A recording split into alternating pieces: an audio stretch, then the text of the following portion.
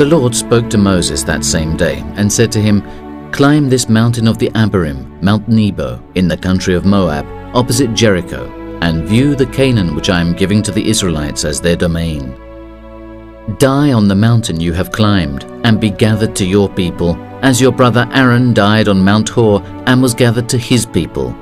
You may only see the country from outside. You cannot enter it, the country which I am giving to the Israelites."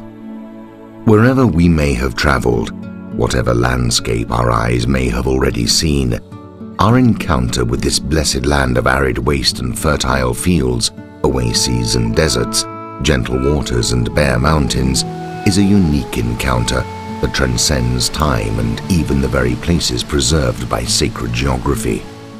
Over the centuries, this expanse of land which Moses and the chosen people admired from the two summits of Mount Nebo at the end of the Exodus has welcomed thousands of men and women, pilgrims making their own personal exodus from everyday routine to seek the living memory of Christ. The Holy Scriptures identify this mountain, today in the territory of Jordan, about 30 kilometers from Amman and 50 from Jerusalem, as the place where Moses contemplated the Promised Land and ended his life. According to the tradition narrated by St. Jude, his body was buried by the Archangel Michael in a tomb unknown to the Israelites. The first settlements in the city of Nebo date to remote ancient times. In the 6th century, in parallel with the development of the monastery, a radical reconstruction of the church lent it the three-aisle structure we can still admire today. The basilica, continually enlarged to include new liturgical spaces and chapels, remained active even after the Islamic conquest, up until the late Middle Ages. Several archaeological excavations were undertaken at the start of the 19th century, and this activity received great impetus when the Franciscans managed to gain possession of the summit of Mount Nebo in 1932, thanks to the enterprising brother Girolamo Miaic. Practically speaking, work was never completely interrupted, except during the World War. In 1963, the custody decided to cover the ruins to give pilgrims an opportunity to pray while remaining inside the sanctuary. Inside the sanctuary, at the head of the southern aisle, a mosaic depicting a simple entwined cross commemorates the prophet Moses. Other splendid mosaics can be admired on the floor and along the walls. In the former baptistry, in 1976, archaeologists discovered a magnificent mosaic depicting a hunting and pastoral scene hidden beneath a floor that had saved it from otherwise certain iconoclastic destruction. Ascribed to the school of Madaba, the Diaconicon features an inscription dating it to the year 425 of the Arab province, corresponding to 531 AD, during the episcopacy of Elijah.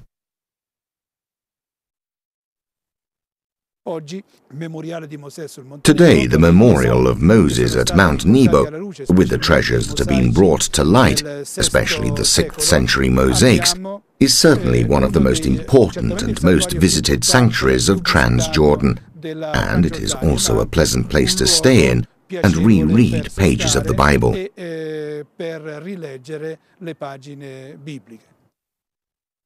Thanks to the efforts of Franciscan archaeologists in Jordan, we can identify various renowned biblical sites. The excavation of Machaerus, the fortress where Herod Antipas, at the wish of his illicit wife Herodias, ordered the beheading of John the Baptist, has helped reconstruct an important page of gospel geography. The identification of the vast expanse of ruins at Erasas has allowed another name to be added to the biblical map. We know from the inscriptions we have found that these are the ruins of a biblical site, a Christian site, completely Christian, especially during the Islamic period, but with a name that also has an importance in the story of Muhammad and the early relations between the Christian and Islamic communities. It is the city of Maifah, where, according to the first life of Muhammad, a Christian monk prophesied the arrival of Muhammad and his preaching. The exceptional craftsmanship of the mosaics, discovered in the numerous churches dating from the 6th, 7th and 8th centuries, provides valuable testimony to the presence of Christianity in the region. Of special interest is the mosaic decorating the floor of the St. Stephen's Church complex, which for its rich inscriptions and refined motifs was recently declared a World Heritage Site by UNESCO. The work is valued for the geographical illustrations depicting cities of Transjordan and Cisjordan. The production of mosaicists in Madaba is vast. Especially worth of note are the mosaics of the Church of the Virgin erected on the Hippolytus Hall, a rich dwelling near the Roman road. The central medallion contains a single prayer.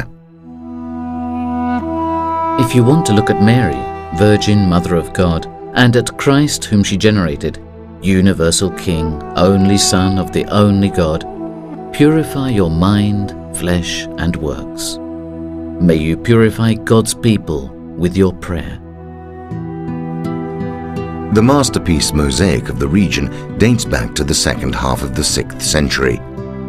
It is found in the Greek Orthodox Church of St. George in Madaba, and splendidly reproduces the map of the entire Middle East, from Tyre and Sidon to the Nile, from the Mediterranean to the desert of the East, with detailed descriptions of Palestine, Syria, the Jordan Valley, and above all, Jerusalem.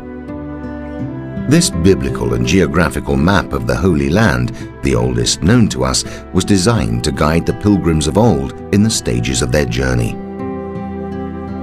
Simple and suggestive indications point out the route, which winds between streams and deserts, mountains and fertile plains, touching, in the part of the map that has survived up to our own time, 156 toponyms. Colourful symbols mark important cities and small settlements, oases and sanctuaries, characteristic fauna and landscapes. Mount Nebo, besides being a sanctuary of Arabia, that is, of the province of Arabia, was also the preeminent sanctuary of Madaba. Thus, Madaba's inhabitants were proud of this sanctuary. It was almost certainly a priest who had the bright idea of commissioning the city's mosaicists to decorate the floor of his church with the vision of Moses. From Mount Nebo, the contemplation of the Promised Land is firmly rooted in hope in the Old and New Testaments. Mount Nebo is the starting point of this journey into the Holy Land, which proceeds toward the places entrusted to the custody of the sons of Francis of Assisi, amidst the lands where the new, unstoppable, living message of Jesus sprung forth along the itinerary of the history of salvation designed by a God who preceded us and always accompanies us. Here, on the heights of Mount Nebo, I begin this stage of my Jubilee pilgrimage.